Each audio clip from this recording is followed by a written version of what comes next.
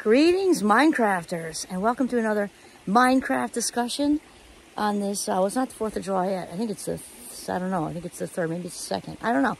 4th of July weekend anyway. And there's little Giovanni back there, just ready for some action, ready for some hiking. Okay, my name is Kimberly Quinn, and I am thrilled to have this talk today about basically surrounding yourself with people who bring out the best in you. Doesn't mean it's perfect. We don't like the word. We talked about not using the P word. You're better off dropping the F-bomb. Though in general, people who really bring out the best in you and support you in rising, it's so important. And here's the thing. We talked about it like layers of an onion before, right? As far as also creating our life minute budget, we've had these talks.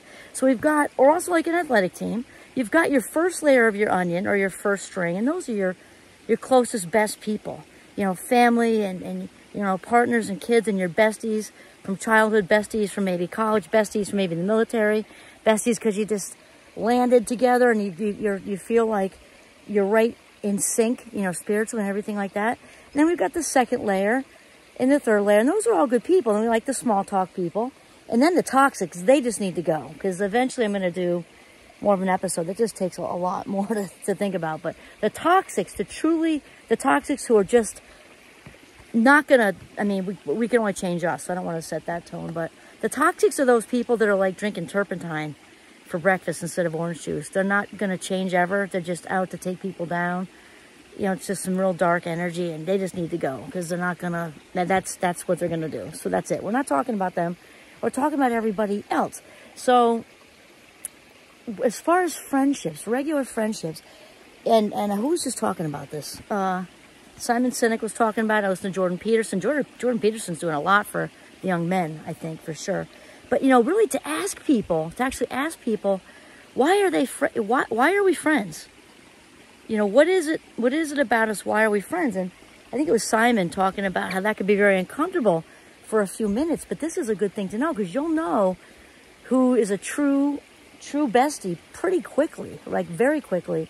And he says he's done it with his friends. He said it's awkward in the beginning because the limbic system, the part in the middle brain, we've talked about it a lot, like the fight or flight and the emotional headquarters and all that stuff, doesn't operate by language. So there's like a snag for a second of, I don't get it, you know, because it doesn't respond to language. The limbic system does not respond to language. It's emotional.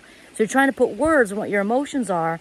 There's kind of this awkward pause, and then they'll say a bunch of things about, you do this, you do that, and then eventually, this is coming from Simon, so I got to give him that credit.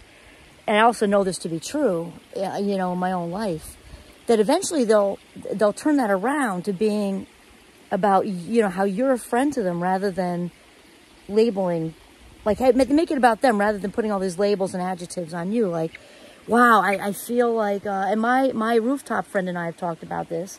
My bestie from St. Mike's and I have talked about this.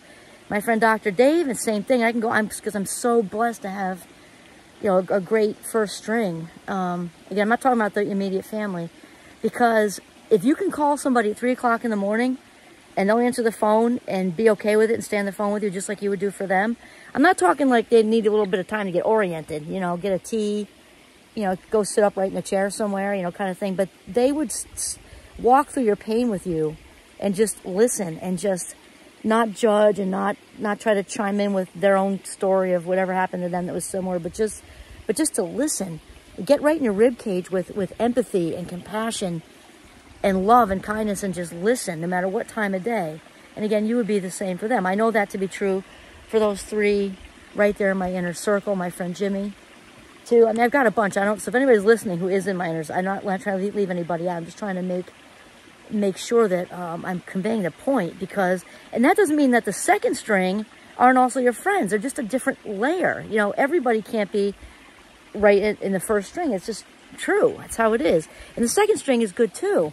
And they're good for sharing all kinds of stories and things like that. But here's the thing. If you've got somebody gets a little bent out of shape, even if it's not super overt, when you accomplish something, you've got kudos, that's a flag. That's a definite flag, because the people you want to surround yourself with are people who want to support you in rising. Like, they're thrilled.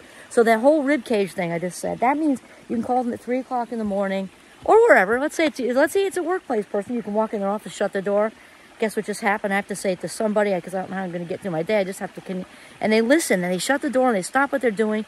They get off of the computer or their phone or whatever and listen.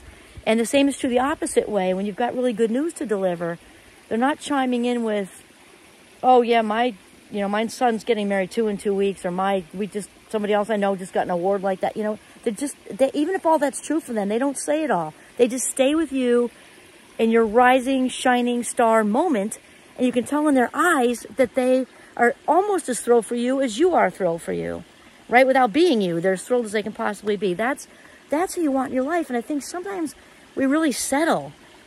And don't settle, because it comes to becoming, living back in your frame of authenticity. It's only when we're pulled out of our frames and feeling like we need the external approval and the kudos and the appreciation and all that stuff that we feel like we have to settle. Because when we're in our frame, we're feeling really, really good about ourselves. We're doing the backstroke and authenticity. We're elated to share our news. We're elated, to have somebody listen if we don't have such good news. And the same thing we would do for other people. And so that's what I'm saying, is choose the layers of your onion wisely. Because if somebody's, because I think the toughest ones are actually the people who are like overtly doing behavior. They're like easier to move a few layers down or completely out.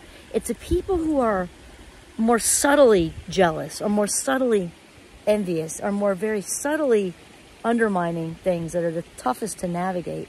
So it's really important to ask yourself these questions, because, on your team, like an athletic team, just like you would make cuts for any other team. Again, there's a whole gray area. That's why I'm saying strings. The toxics just go. They're not even first string, second string, third string, bench. They're not even in the auditorium. They just need, and then lock it. They need to stay out. But the rest of everybody gets more complicated than that, because we're all a mixed bag. So the idea is just be aware, be conscious. We cannot do what we do not know. When it comes right down to it, though, I think Oprah says something like this, too. If you're full of gallon-sized love and kindness, don't waste it on the pint-sized people that aren't ready for it, and they're not hearing it and appreciating it, and they're in some kind of ways trying to cause snags in your life with envy and jealousy. No way. They're just not, let's say, they're not Kim worthy, or they're not, James worthy, or, whatever worthy. They have to be on team, fill in the blank of your name, worthy.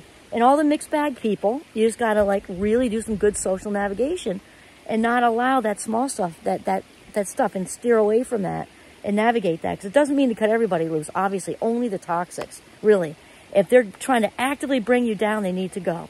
The rest of them, we just need to manage. Like you'd manage a sports team. So we want them to support you when you're rising, be elated when you rise, and listen when things are going rough and terribly, just like you would. And that's it. So ask the next time you're with your besties, have a conversation, and maybe you can go around and they can ask you the same thing.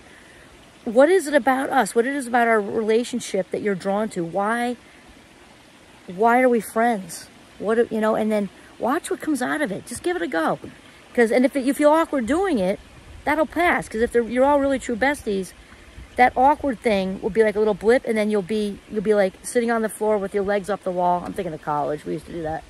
Or you're at a in a corner of a really cool bistro someplace, urban, with great jazz music on or something, and just have that talk. What it is about a relationship, or maybe there's 3 or 4 of you. Why are we friends? Why are we friends? And listen, and remember the limbic system thing, because you're asking. There's an inherent disconnect there. That's also part of the awkwardness.